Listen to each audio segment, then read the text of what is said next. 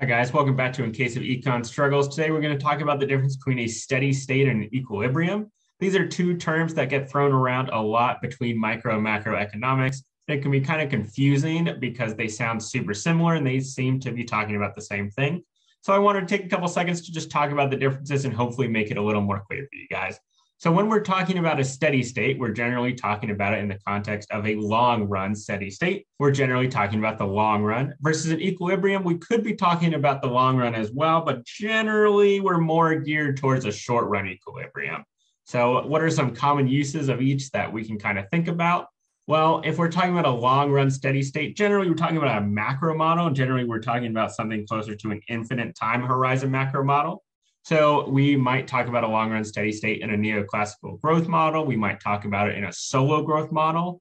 But generally, we are not talking about any short run time period when we talk about a steady state. Because again, most often we're going to talk about a long run steady state, even if the long run part of the long run steady state isn't explicitly stated. If you hear steady state, you're thinking long run. Equilibrium, we said, could be both. So we're generally thinking about some micro models. So when we think about supply and demand, if supply or demand shifts, we know that price adjusts instantly and we are right back into a equilibrium. That's generally a short run equilibrium. We could have a longer run equilibrium. So if you're thinking of an ISLM model, where maybe you have a shift in the IS curve, and then a little bit later in sort of the medium run, you have that LM curve shift that adjusts as well to the longer term equilibrium.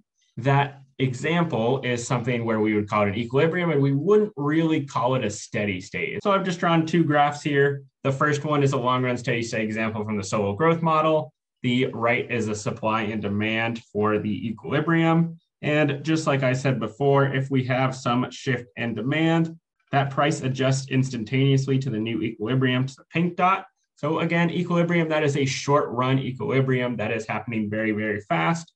Whereas if we look at this solo growth model and we look at capital per worker, then we see that we start here and over time we approach the steady state and we reach it, but this time horizon is very, very long. So we say that this K over L star is a long run steady state.